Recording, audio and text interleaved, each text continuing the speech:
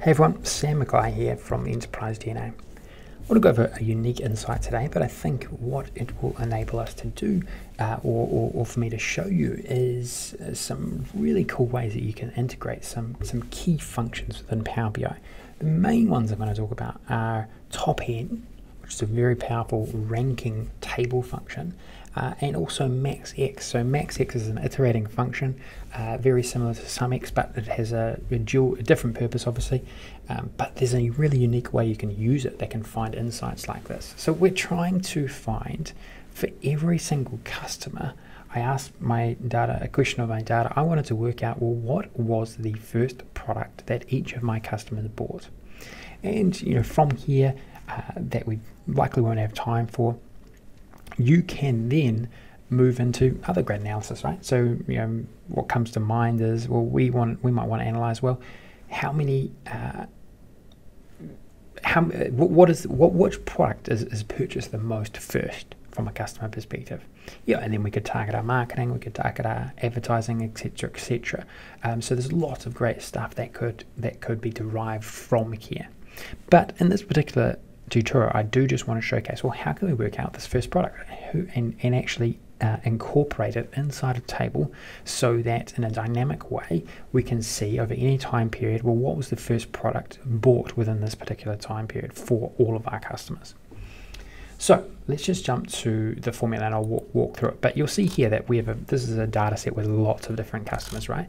And so every single customer has, obviously they buy something. And so I've just got some generic product names here, and we're identifying every single first product basically of whatever date selection we make. And I've got this little table here basically just to check that we have got it right.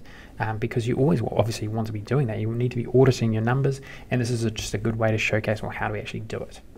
So let's have a look at the formula first, okay? And so this is where it gets quite interesting. Right? This is a combination of quite a few different functions, right? That I think are quite interesting to use. And so the first thing we need to look at is this SumX, right? Oh, sorry, not this SumX, the TOPN. Now, if we're trying to find the first of something, or the last of something, or the top of something, the top ranked or the bottom ranked, TOPN is the perfect function that allows us to do this, right? It doesn't return a value, it returns a table though. Okay, so that's the key difference to, say, RankX, which actually returns a value or a ranking of something. Now, in this particular case, what I've done is, and within TOPN, we need to first of all put a number that suggests what table what size of the table we want to retain at the end of the evaluation. Now, if you put 1, what happens is this actually returns a table with 1 row, which is great, right? Because that's exactly what we want here. We just want to see what the first product is that we purchase. So we only need to return 1 row. Then what I've done is I've put in summarize here. Whether you need to use summarize in here is debatable. I just have in this case because I was trying out some other formulas. But essentially all this is doing is it's returning a table. This is returning a virtual table with the date and every single product. Now here is the trick. Here's the trick that is really, really crucial. We need to evaluate the min date, the first date, right? We need to go and find the very first date, but we need to wrap it inside a calculate statement. If we don't, we actually get the incorrect result. Now, what calculate enables us to do is apply a filter context to this particular result, and then that will evaluate within its filter context the very first date for every single product for every single customer. So the context of this calculation starts with the customer, then we look at every single product a customer has bought, then we go and evaluate what the min date is, the very first date that we bought a product, and then through MAXX, we can then return the actual product value, the actual name of the particular product. So all combined is pretty powerful stuff, right? Now, to double check it, now how would you know if you didn't check it that this was actually producing the correct result? Well, it's very difficult, right? I mean, I don't even think you can. You need to somehow audit this number. So let's just select a particular customer, right? I'm going to select a customer there.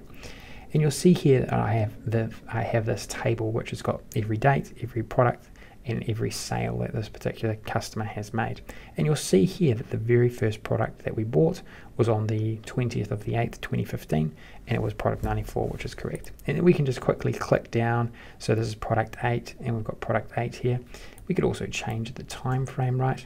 And that's also going to change the results dynamically as well. So this is pretty powerful stuff. I love it. I really, really love how quick and easy it is to the insight that you can derive from this formula, and the fact that it's dynamic is just outrageous. You know how quickly you can jump to anything, any time frame. You could put other filters on place here. You know there's so many different ways that you could change this result or change the initial context of this particular result, and then achieve updated results based on the context that you select. So for instance, if you did want the very first, from the beginning of time, basically all you need to do is update your date time frame, extend it to the entirety of your data set, and then there you have it. So then you can select a customer again, double check, and then it seems to me that we have the right answer. Okay, this is what I wanted to show. I just want to show you this unique concept and how you can utilize in combination these particular formulas to achieve this insight. It's a really good one, really good one.